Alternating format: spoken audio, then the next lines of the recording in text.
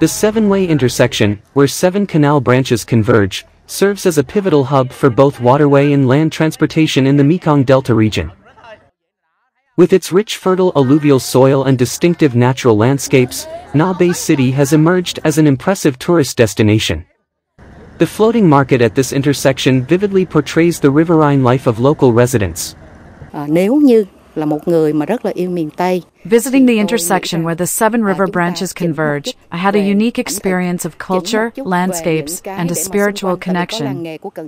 I believe this destination will become even more popular in the future. Taking advantage of its geographical benefits, the province integrates various attractions, including historical relic sites and craft villages, to offer distinctive river tourism products, particularly appealing to those interested in exploring the local riverside culture.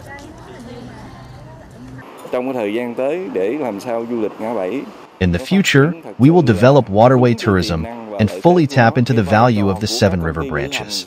Travel agencies will play a crucial role in connecting these attractions, bringing them in and linking tours with various destinations. Our city will be a key stop on tours across the Mekong Delta region.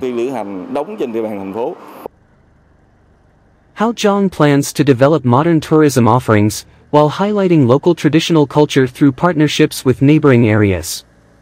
Key tourism attractions will include rural river landscapes, cuisine, shopping, resorts, historical sites, and community tourism.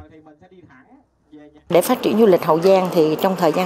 enhance our efforts to showcase the beauty of Hau Giang, its people, and its destinations. This includes connecting with tours and travel routes across the Mekong Delta, ensuring visitors get a first-hand experience.